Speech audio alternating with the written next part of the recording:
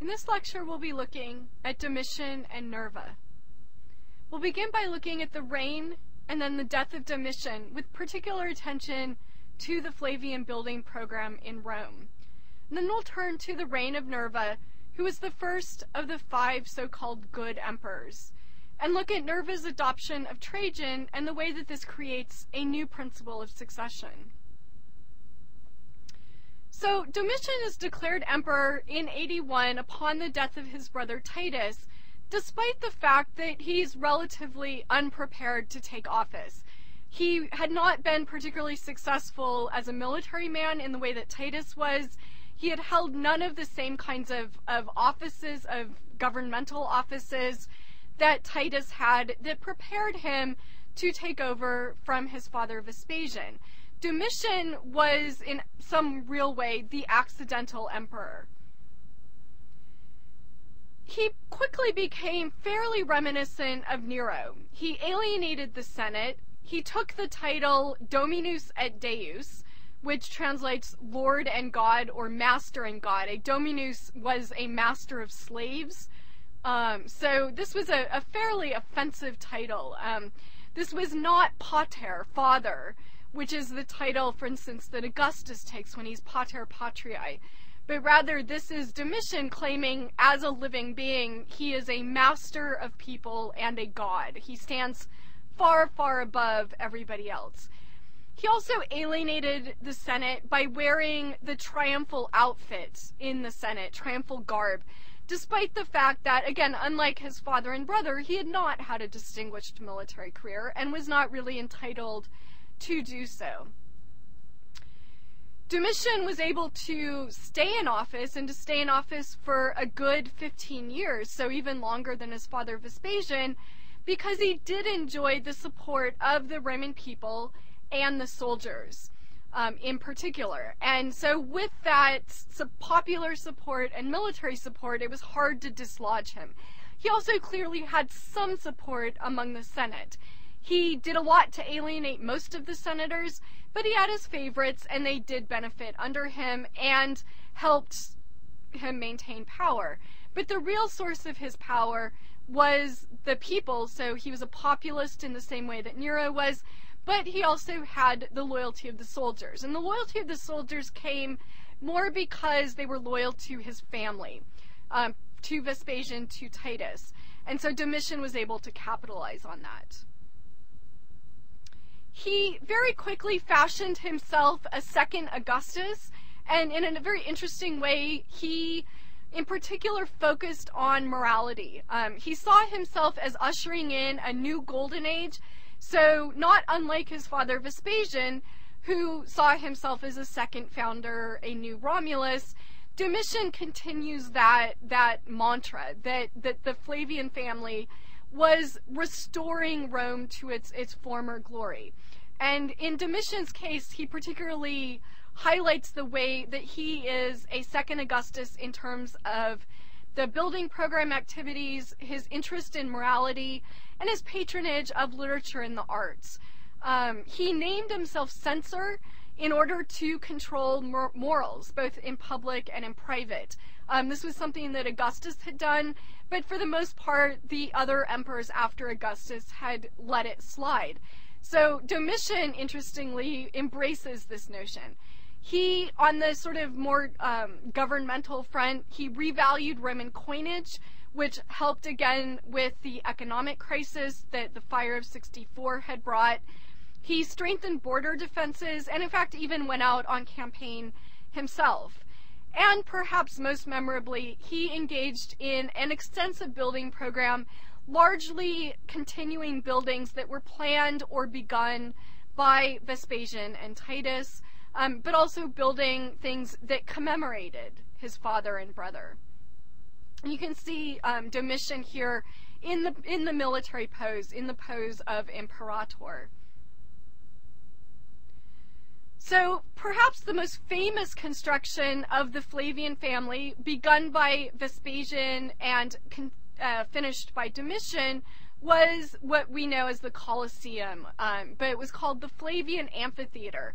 This was a huge amphitheater. So there were other theaters and amphitheaters in Rome, an amphitheater is just two theaters put together, so it's a full round rather than half, and beast fights, gladiatorial battles, and so forth would be fought in this. So the flooring there would have been covered by a floor and then by sand.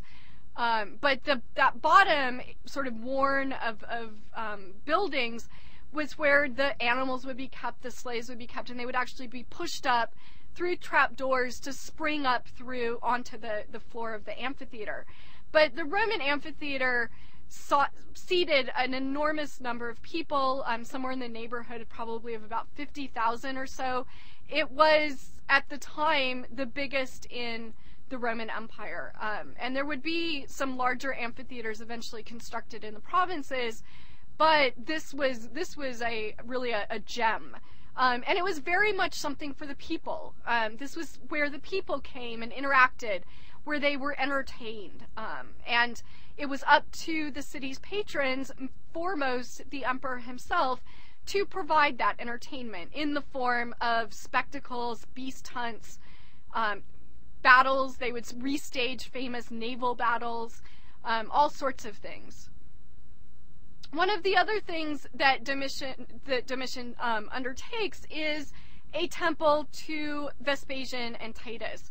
So on the left-hand side of the slide, you have a reconstruction, and the right-hand side is showing what survives, just the little corner there of the portico. But the point of this temple was to show Domitian's respect for his family, for tradition, to show his pietas, his devotion to his father, and to show his family loyalty, and to celebrate the Flavians. It was a way also of consolidating his power, of saying, I hold the principate, perhaps not because of what I've done, but because of what my family's done. So it was important for him to align himself with his family members. The other thing that Domitian does to celebrate his brother Titus was have an arch constructed, a victory monument. And this is one of the most famous victory monuments in the Roman Empire, the Triumphal Arch of Titus. And it celebrated Titus's exploits around the Roman Empire, but perhaps most importantly in Judea, when he sacked Jerusalem and destroyed the temple. But again, this was a way of Domitian celebrating his brother. It was built after his brother's death, so it was a kind of death monument. But it was also a way for Domitian to really justify his own claim to the throne. And here you have some details from the Triumphal Arch on the left-hand side of your slide. You see in the triumph the carrying of the menorah, and then in the right-hand side, this is actually decorations from the roof. So even on the inside of the arch, it would have been richly adorned with various kinds of panels depicting Titus's the highlights of his military career. And one of the interesting things about the Arch of Titus is that when Israel was declared a state, one of the things that happened was that the Jews that were living in Rome actually walked through the Arch of Titus, but they walked through it backwards. And the symbolism of this was that they were returning to Judea. So whereas the triumph celebrating the conquest of Judea marched through it sort of through the Roman Forum in one direction, and celebrated the removal, the diaspora of the Jews, now the Jews living in Rome were celebrating their return, and in some sense their release from the Romans in this very symbolic way of walking backwards through the Arch of Titus. So early in Domitian's reign, he really grabbed power. He consolidated it for the imperial court.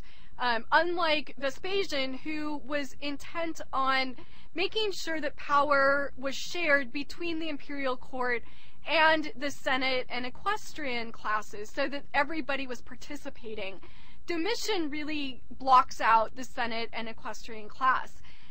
Essentially, the Senate no longer has a role under Domitian. They're rendered obsolete. he spent a significant amount of his time away from Rome, in part because military obligations demanded his presence, and he chose to carry them out himself rather than to send legates and remain in Rome, overseeing the activities in Rome. In part because he was absent and not there sort of on the spot, he became increasingly paranoid. And some of it was not actual paranoia. I mean, people were at various times out to get him. But he became really distrustful of even his close advisors and started to have both Senate members and family members killed, claiming that they were plotting to get him. It's unclear exactly how legitimate Domitian's suspicions were, but in fact he was assassinated by a conspiracy of the Praetorian prefects in 96. So again, like Nero, he ends up with a less than glorious end, and this is the end of the Flavian dynasty. He's stabbed in the groin, so in a really symbolic way, they've had enough of him. And it's a moment where he had previously enjoyed the support of the Praetorian Guard, the Praetorian prefects, but they finally have come around to see that Domitian is a tyrant, or at least that's how he's remembered.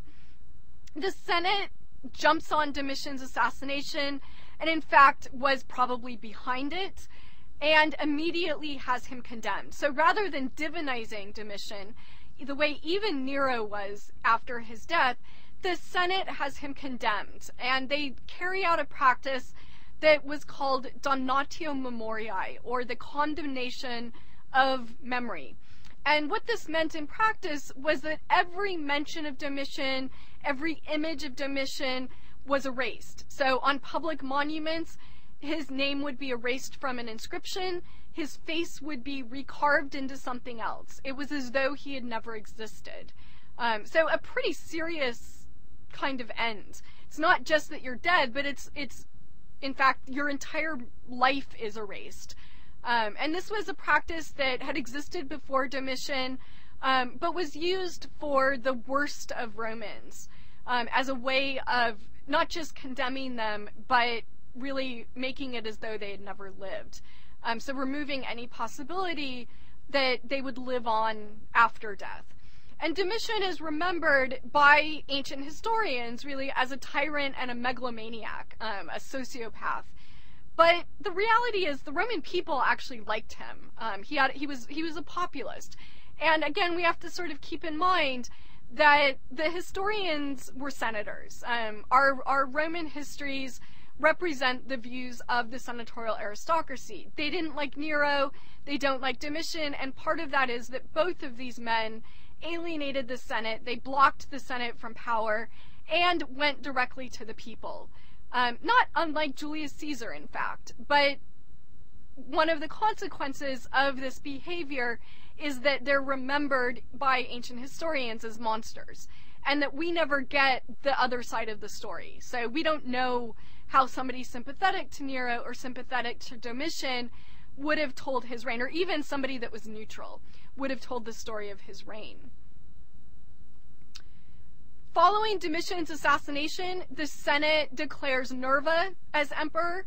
Nerva was sort of the perfect candidate. He was old, he was 65 years old, and had just been kind of a good guy. He hadn't gotten too involved in imperial politics, but he knew his way around an imperial court. He'd served both Nero and the Flavian families. He understood how to govern, but was not involved in any of the sort of factionalization that had happened under both Nero and then Domitian. He will be remembered as the first of what are called the 5 good emperors, and this is partly a construct of a modern historian, a relatively modern historian, Edward Gibbon, who sees the reign of Nerva as ushering in a period of peace and prosperity for Rome. Partly this is emphasizing certain parts of Roman society and ignoring particularly the plight of the poor. Life wasn't particularly any better if you were poor, if you didn't have land, if you didn't have really any way of making a living. So Nerva takes over in 96, but he struggles to really maintain power. He's the favorite of the Senate, but the Roman people in the army are skeptical, and he's never really in a secure position from the beginning. He takes on really a strong populist program. He vows to restore the lost liberties, particularly to the Senate and equestrians, but also to some extent just to Roman people. He establishes a pretty sophisticated system of child support that's called the alimenta. And the way that he funded this when there wasn't a lot of money was the imperial government, who controlled a certain amount of wealth, would make low-interest loans to Italian landholders. And that interest then would be used to pay out this child support. And the child support really was just a payment of money to families who would ask for it to support young children, and it would buy food for them. It was a bit like food stamps. One of the interesting things about it was that male children received more food than female children. And these are babies, so everybody roughly had the same caloric needs. But you see the biases and the gender biases of Romans already at play with children. He also engaged in land distribution, and we've talked a lot about the incredible politics involved in the distribution of land in the late Republic. Well, it's now something Nerva recognizes that it would benefit Rome, especially in the aftermath of 64, where a lot of poor Romans or middle-class Romans lost their land, that it would benefit the community as a whole if more people were landowners. And so he uses imperial money to buy land and then distributes that to people, Roman citizens that don't have it, especially citizens in Rome itself. Partly this is to get them out of Rome, but a lot of it is just to try to help them be able to make a living themselves and not be permanently dependent on the state for handouts. He also adopts Trajan as his heir, and he does this under some pressure by the Praetorian Guard. The Praetorian Guard had never really embraced Nerva, and they were threatening a revolt. There was a threat of a revolt by the troops. And so in order to forestall that and really pacify Rome and consolidate his reign, Nerva adopts Trajan. Trajan was a soldier, he's from Spain, and had rose to prominence largely under Domitian. He will end up being our first emperor from the provinces, somebody who's not from Rome. On the left-hand side here you have Nerva in the pose of Jupiter.